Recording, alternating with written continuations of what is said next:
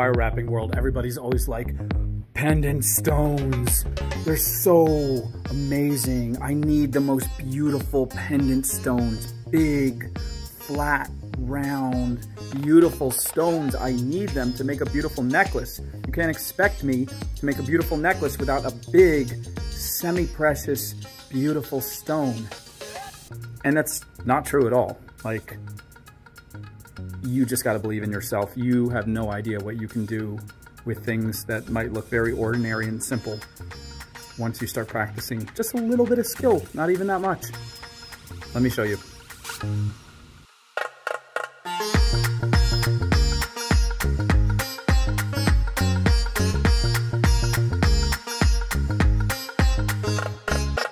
Just a stack of beads can make a beautiful necklace. And it doesn't even matter if the beads are all the same size or shape. In fact, if they're different sizes and shapes, it's even better. Look at this cool glass bead I got. Somebody gifted it to me. It's pretty cool, right? You don't need a bead this interesting, but I'm gonna take this and I'm gonna take these 10mm amethyst. It's dark amethyst, right? Let's put them right there. Yeah. And I'm gonna take these 8mm little kind of flattened round, I guess they're kind of like a rondelle, faceted glass beads, crystals, and just put them right there like that. And then let's just take this just like this. You can use 18 or 20. 20 is easier if you're a beginner, but I'm going to use 18. And I don't know, let's take, I don't know, 3.5 feet, a little more than a meter, right? Something like that. And let's string it through. And treat this little structure here like it was a whole pendant stone. So you just take your stack of beads and you put your wire through it and wrap it as if it was an entire pendant stone. Because an entire pendant stone might look really pretty in a lot of the photos you've seen online, or a lot of the pictures you've seen, or pieces you've seen from people who are really skilled. But because you're breaking it up into little beads that are all different, your piece is going to look even more unusual and interesting, I say. So let's do this. String these on.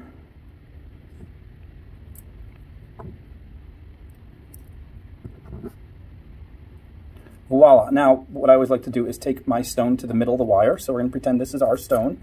We're going to take it to the very middle of the wire. To do that, we'll take the two wire ends and bring the tips together like that. And then we can pull towards the middle and feel what the middle is. Now that's basically the middle. It doesn't have to be exact, but that gives us almost an equal amount of wire on each side to work with. So now, next thing we want to do is crimp very tightly. You want to crimp it. This is where the beads will try to roll all over. Don't let them. You want to crimp a very tight right angle. And then a very tight right angle going the opposite way like that. And now this part is going to be my top. So I'm going to make a nice little bail loop at the top. I'm just doing this with my fingers. I haven't even picked up my tools yet. Just like that. And to get it about the size I want, give it a half twist like that, locks it in. And now I'm going to come down.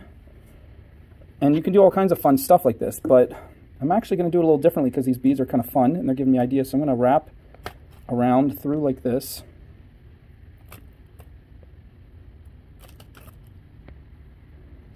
And come around like this.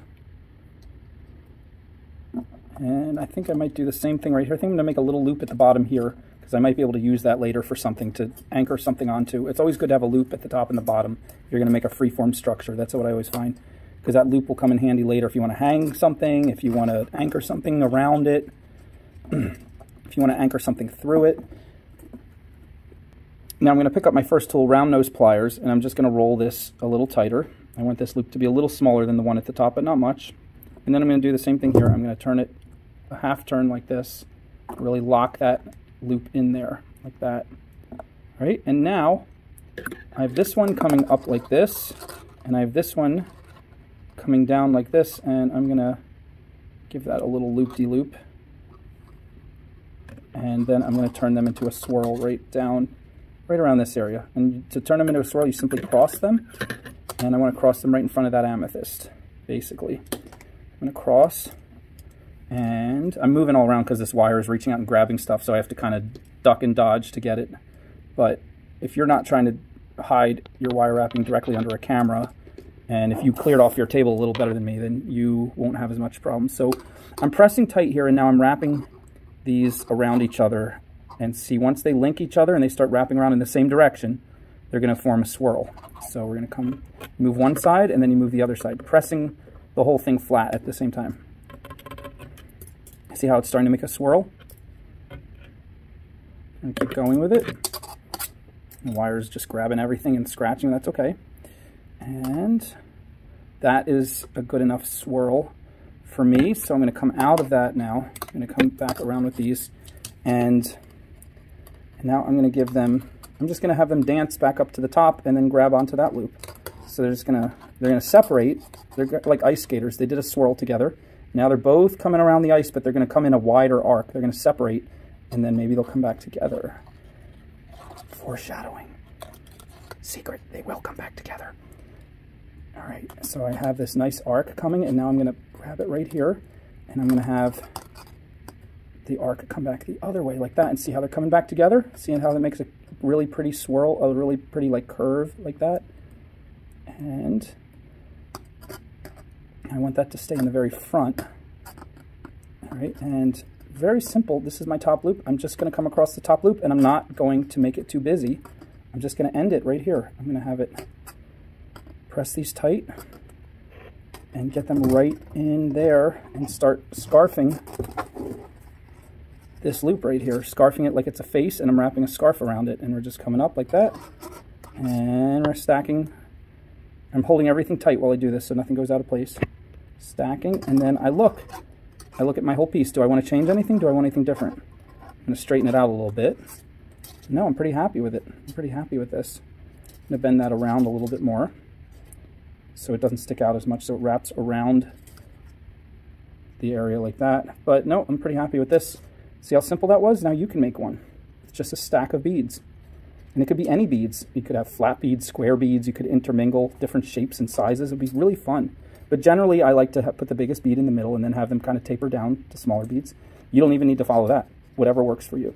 But anyway, I'm going to cut these right here. So for the first time in a while, I didn't give myself too little of wire. I actually have plenty. And cut these halfway across the loop there. And this is the first time I'm picking up my needle nose pliers. I'm going to pinch them towards the middle of the little bowl that I made with the scarf. See that little bowl?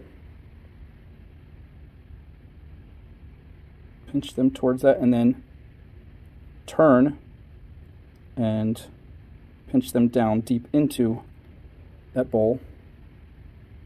And then I'm just going to straighten everything out a little bit. And I'm going to wrap these a little bit more so they don't... This is kind of fun. The beads kind of spin in there. But that's basically it. You can turn this a quarter turn and then put your loop or chain through it. I'm actually going to add 3 jump rings at the top instead of turning it a quarter turn.